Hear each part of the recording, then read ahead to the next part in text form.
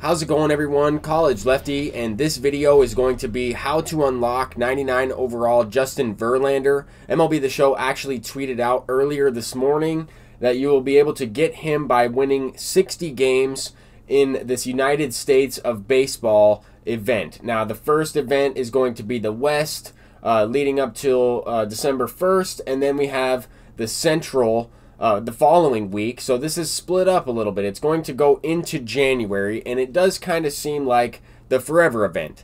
First thing I wanted to mention is happy Thanksgiving to everyone. I want you guys to spend as much time with your family as possible.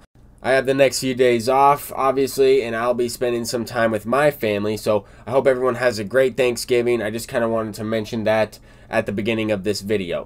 Anyway, we do have this brand new event, and we also have some brand new rewards there. 9 wins, we get an 85 to 89. 12 wins, you get a 90 to 95. So some of those cards might go down in price. I don't know how many people are going to be playing this event. I will not be able to play 60 games or even get 60 wins, obviously. But this event will be on all-star difficulty, 6-inning games, 99 overall teams from the AL West, the NL West divisions. Quick counts on, which is interesting. And the stadium lock is at Coors Field. So these games should be pretty high scoring. There's also one other feature that I kind of want to talk about when we go through the rewards in this event. But I first wanted to kind of mention the Justin Verlander card. If you notice in the previous screenshot, I didn't really have any stubs in my bank. I have a 1 million stub order up for Justin Verlander, but honestly, they managed to make that card very bad. I don't know why they made him so terrible. We're going to go through some of these rewards, and Cody Bellinger is by far the best one. They also managed to make Jake Arrieta pretty bad as well. I don't understand how these cards kind of translated to this year's game in this way, but we'll take a look at it. Cody Bellinger is without a doubt amazing. Juan Soto is still a better hitter than him, as well as a few other finest cards in my opinion, but the fact that this card has, diamond defense, good speed, and elite hitting attributes, he's obviously, one of the better cards in the game. But I still think Juan Soto is an all-around better hitter than that Cody Bellinger. Here we have Jake Arrieta, the Cy Young version, and if you take a look at the K per 9, he's not that good. I mean, this card is kind of similar in some ways to Oral Hershiser in the pitch selection. He does have a 4-seam fastball. He doesn't have a cutter. That's really the main difference there, but he does have a hard sinker, right around the same attributes in hits and K per 9. Less stamina than Oral Hershiser. I just don't know. That's the first thing I kind of thought about when looking at this card, but when we take a look at his previous year, or I guess the flashback that they took this card from in MLB The Show 17, he didn't really get that many boosts in terms of translation to 125 attributes. He got a plus 15 in hit per 9, about a plus 10 in K per 9, a little bit of boost in stamina. He did get a boost in pitching clutch, of course, but that doesn't really make this card that much better than some other pitchers in the game that we already have currently. We'll take a look at Justin Verlander. He might be even worse than this Jake Arrieta because of the pitch mix, as well as the attributes just really don't match up that well, or at least even compare to the Signature Series card. So we'll take a look at his live series as well as the signature from last year. I was really excited for Justin Verlander. He's my favorite pitcher of all time, and that's why I have a 1 million stub order up for him, even though these are his attributes. Now, his secondary best pitch is probably the slider. At least it has been in years past. The 12-6 curveball has, of course, maxed out 99 break. We'll have to take a look at this card on Daddy Leagues to take a look at what his control is for each individual pitch, as well as the break on each individual pitch. But he has increased stamina. This guy was throwing 100 miles an hour in the 8th and 9th inning of games. Him and Clayton Kershaw were the last 2 players to win MVP as a starting pitcher, and I just don't know how this is the card he gets. Now, he does have some pretty good control or break or both on his fastball, his 2-seamer, his changeup, and his 12-6 curveball. Now, we don't know about the slider because it's hard to tell. I know his 12-6 will have 99 break, but here on his live series card, his slider was his best secondary pitch. So we'll have to take a look at that. But when comparing him to the signature series card from MLB The Show 19, they completely got rid of his cutter. I just don't know. That was one of his better pitches, or a pitch that made him very good, or what could have been very good last year if he had outlier, which in this year's game, he doesn't either. So I do not know. Obviously, last year, we didn't have the outlier quirk in the game, but that was something that I thought about that could make him better in MLB The Show 20. Like right away, as soon as we saw that outlier quirk in the game, I immediately thought Justin Verlander. To me, yes, that is some bias there. I'm a Tiger fan. I've watched Verlander my entire life.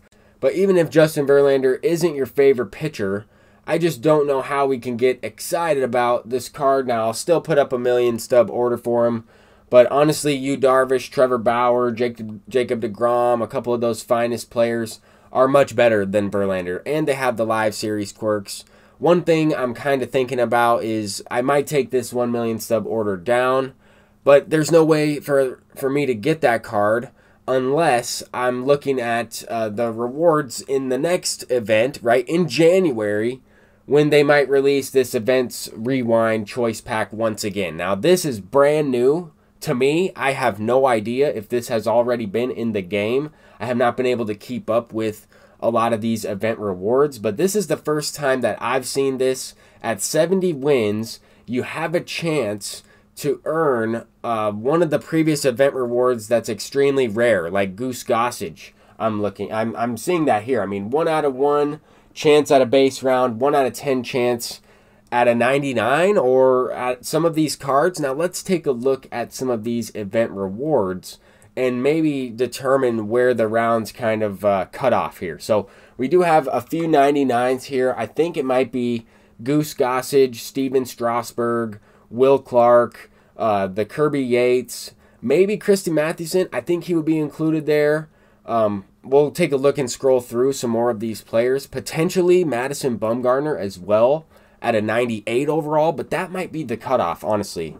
That might be the cutoff for this brand new pack here. Hopefully you guys stayed through and watched to this point in the video so you can see this if you haven't checked it out already in your game. But this, to me, is completely new. I even kind of, had a double look there. I didn't really know for sure.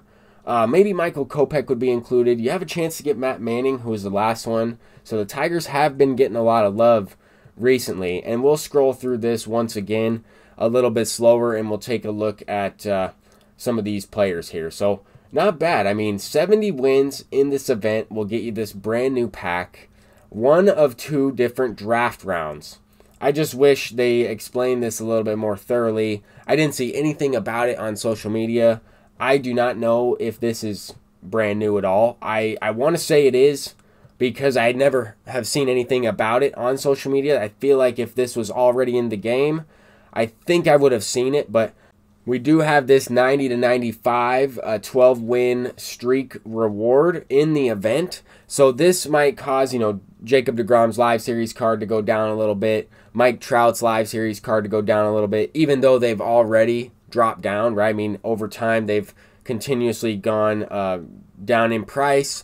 Jacob deGrom kind of fluctuated a little bit, but this will allow people some more opportunities, and people should be playing this event, or at least some people in the community will be playing this thing over the holidays and trying to get, some of these rewards. But I was just talking about these, or at least the rewards in the event for the streak rewards, the change in some of this stuff. I just realized recently that they added a bunch of gold rounds. This will certainly help with Stage 4 Team Affinity exchanges as well. I guess really all the stages for those exchanges, but I think that if you're able to kind of get a streak together, get some gold cards, that might help you there.